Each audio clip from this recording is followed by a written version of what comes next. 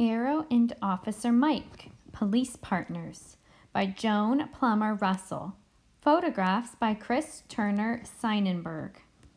This is informational text. An informational text gives facts and information about a specific topic. So as I'm reading, we can look for headings that tell about the content of each section. We can look for photographs, and we can look for clues that tell how the author feels about this topic. Let's begin. It is very early in the morning. Everyone in the house is still asleep. A large black and tan German Shepherd is lying on the floor by Officer Mike's bed. The alarm rings. Officer Mike reaches down to pet his dog, Aero. Aero is a police dog, also known as a canine officer. When Officer Mike puts on his uniform with the silver badge on his chest, Aero jumps up, ready to have his wide black leather collar with the police badge on it slipped over his head. He knows this will be a work day. Work and play. Officer Mike and Aero are partners. They work together. They practice together. They play together. Aero, with his powerful nose, can do many things Officer Mike cannot. He can sniff and find lost children. He can sniff and find lost things. Police dogs are very strong and well trained. They have to be ready to go anywhere they are needed. They can be very fierce when they are helping to catch criminals. They can run faster than any human being. But when police dogs are not working, they are gentle pets that like to have their tummies scratched. Aero's most important jobs are to help and to protect his partner, Officer Mike. Together, Aero and Officer Mike patrol in all kinds of weather. Some weeks as they patrol from early morning until dinner time. Some weeks they sleep in the daytime and work all night. On duty. Aero is always eager to jump into the back of the police car. Officer Mike's car is different from the other police cars. There is no back seat. The floor is flat and covered with carpet for Aero to lie on. There is a water bowl built into the floor and a small fan keeps Aero cool in the summer. Screens cover the windows so no one can reach in and pet him. When Aero is on duty, he's not allowed to play. Officer Mike sits in the driver's seat, but Aero will not let anyone else sit in the front until Officer Mike tells Aero it's okay. Aero knows that one of his jobs is to protect the police car. When Officer Mike leaves the car, he either opens the front window for Aero to jump through or uses a remote control to open the back door when he needs Aero's help. Time for a break. When Aero and Officer Mike have been in the police car for a few hours, Aero will need to take a break. Aero pushes his head against his partner's head to let him know. Officer Mike parks the cruiser as soon as he can and says to Aero, "Go be a dog." Aero knows he'll also have time to explore a little and maybe chase a tennis ball while they are stopped. Signals and commands. Officer Mike can talk to Aero in different ways. One way is to use hand and arm signals. When Mike's hand is outstretched, it means stay. When Mike's arm is raised, it means sit. When his hand is flat, it means down.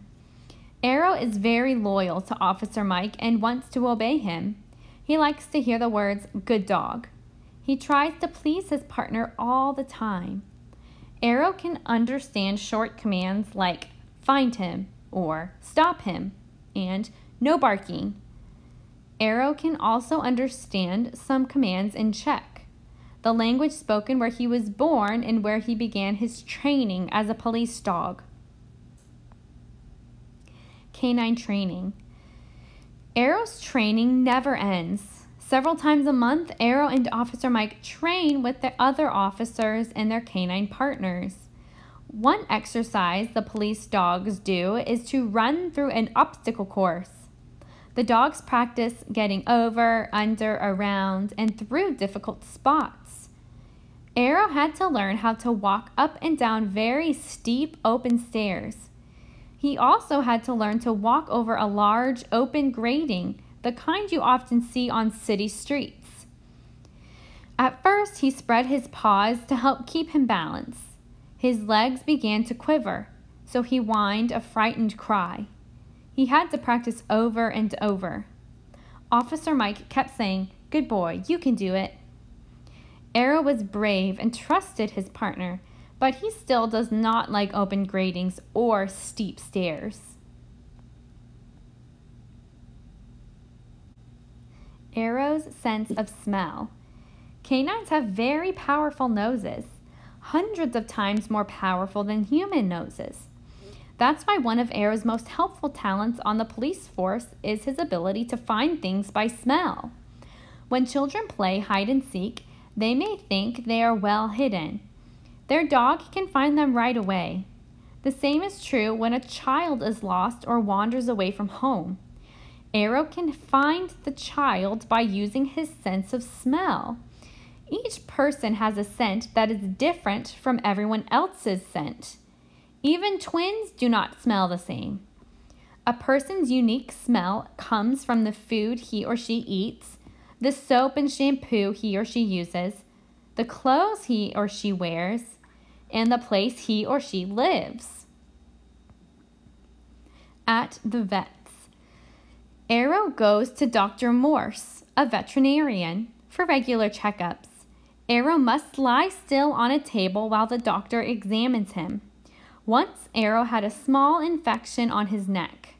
Dr. Morse gave him some medicine so he would get better. But a police dog works so hard and has such an important job, he needs to be healthy.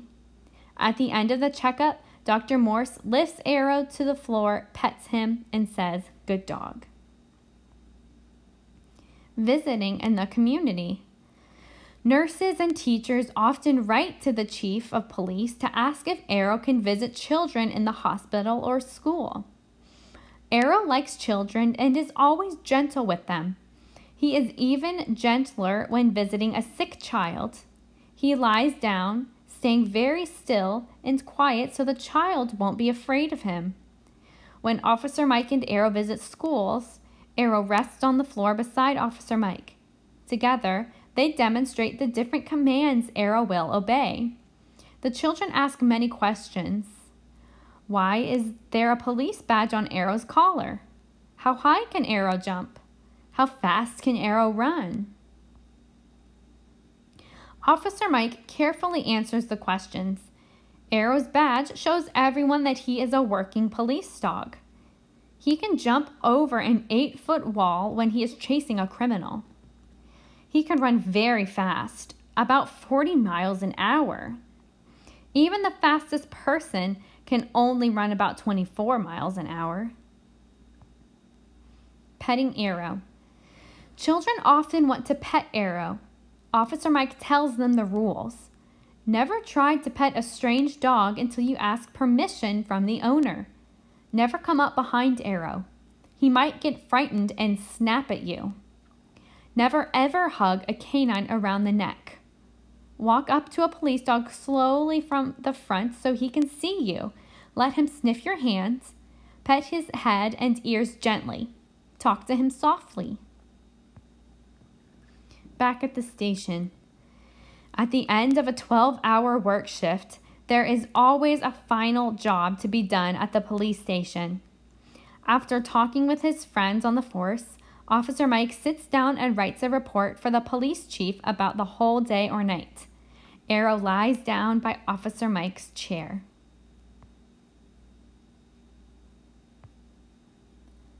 Fellow officers. After the report is written, Officer Mike and Aero go home together. When Officer Mike goes to bed, Aero will plop down on the floor near the bed. He lays his head on his paws and with a sigh goes to sleep near his best friend. Neither of them knows what surprises tomorrow's patrol will bring, but they are well prepared. They both love being police officers.